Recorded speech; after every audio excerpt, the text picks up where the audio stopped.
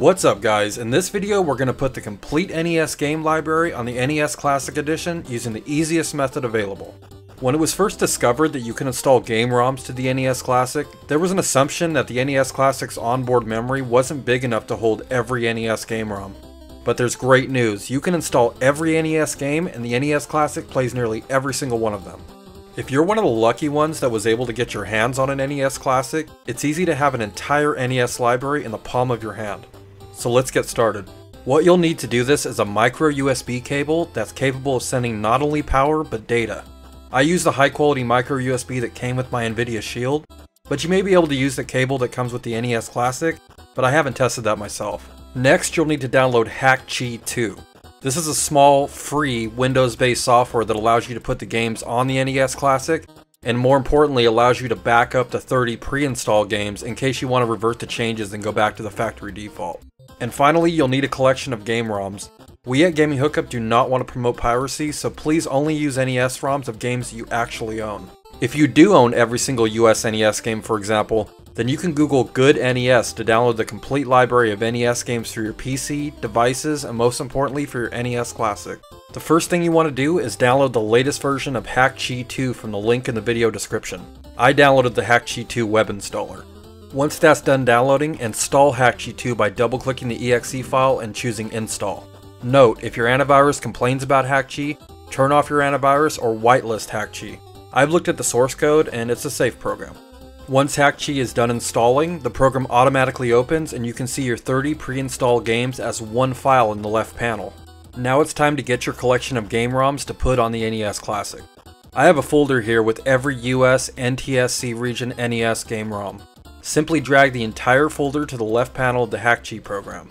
Depending on the game that you add, you may see some pop-ups that tell you when certain games will not work or require a patch to be downloaded and installed.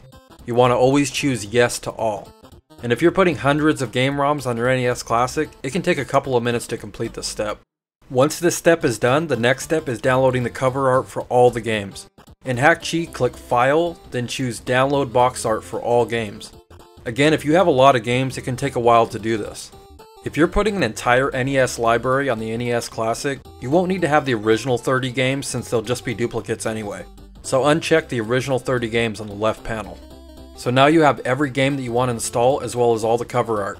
The process of writing games to your NES Classic includes a step that backs up your device in case you want to return to just having the original 30 games installed.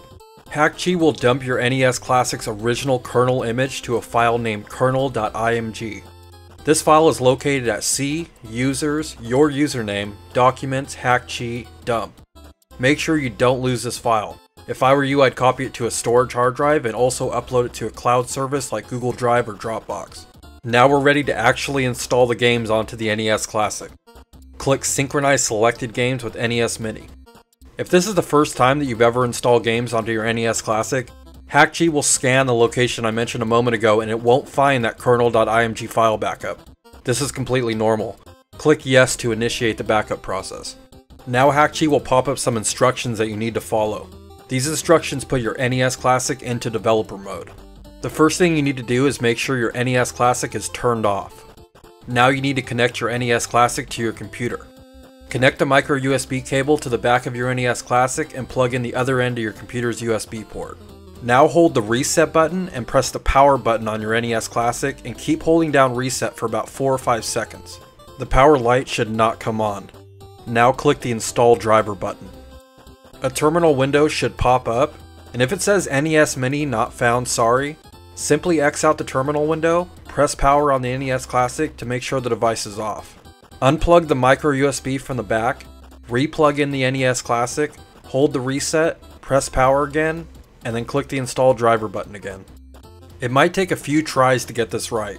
If it continues to not find your NES Classic no matter what you do, try using a different micro USB cable or choosing a different USB port on your computer. If you've done it right, the terminal window will pop up and tell you that it's found your NES Mini. Allow it to finish installing the driver and then press enter to exit the terminal window. Now HackChi will begin flashing a custom firmware onto your NES Classic. Then it will install the games, the cover art, and the game attributes such as whether the game is a single or 2-player. Once this process completes, you'll have the games permanently installed to your NES Classic. Now it's time to turn off the NES Classic and test it on your TV. If you put the entire library of over 700 NES games, the games will be sorted into folders. So that's it, you have a miniature NES with every single game on it. And this is a fun alternative to a flash cartridge such as an EverDrive N8. If you found this video helpful, hit that like button and subscribe to GamingHookup for future videos like this.